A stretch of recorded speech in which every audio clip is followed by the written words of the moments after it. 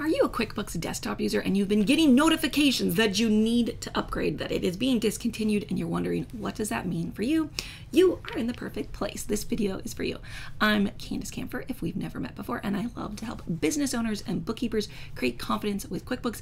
And I've been getting this message over and over again, so I'm creating a video because there's some misinformation on the internet. QuickBooks is doing a discontinuation. This is something they do every single year. Every 3 years they discontinue it in the past. So this is actually something that's normal, but it's making people very nervous. So let's get it figured out for you. Are you wondering what is QuickBooks Desktop? In case you're an online user and you're not sure, every now and then someone's not sure which version they're using, this is what Desktop looks like. You install it on your computer and you access it straight from your computer. All right, so let's talk about it. What is a discontinuation? Basically what happened in 2021, they changed the way that QuickBooks works. It's now an annual subscription. You pay every single year.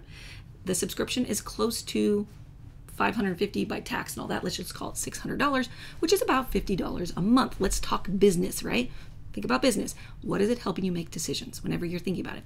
Do you have to upgrade to the new subscription, the annual model? The answer is no, or maybe. Let's talk about why you would want to upgrade or why you wouldn't. So the discontinuation policy has always existed. They always are expiring, the old ones that used to last for 3 years. So what happens is as of May 31st, anybody who's using QuickBooks Desktop 2020 or older will not be able to use some of the functionalities, which is being able to process payroll, do the live support, get the online backups, or online banking.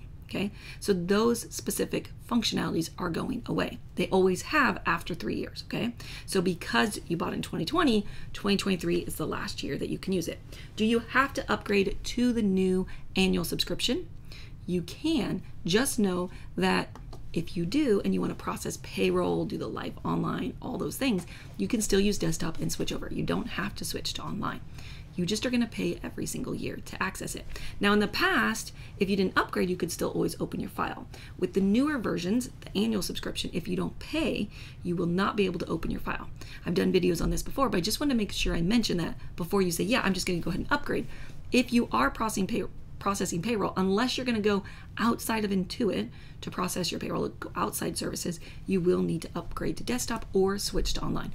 If you do want to switch to online, let me share with you. You can go to canduskampfer.com/QBO, and we have a trial. It's a 30-day trial for free, and then it's a discount for 12 months. A couple other things that I do want to make sure you know about, some other changes that are coming up, is I just got an email from Intuit yesterday that speaks to if you're a point of sale, they are expiring the point of sale. There's some other options. Read your email if you are using point of sale and find out more about what's happening and what the changes are. So I'm curious, are you going to switch to the annual subscription? Are you going to keep your old one? Are you thinking about going to online? Let me know in the comments.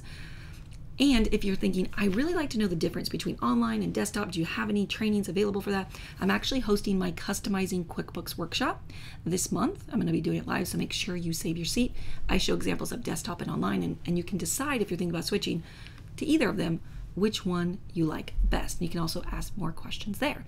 And if you're thinking, oh my gosh, it's tax time, and I'm determined that I'm finally going to get my QuickBooks figured out so that I can make decisions when you're using your QuickBooks and that tax time can be easier, make sure you also attend my Customizing QuickBooks workshop, because I'm going to be talking about starting with the end in mind and understanding how to read your reports and which features to be using to save you time.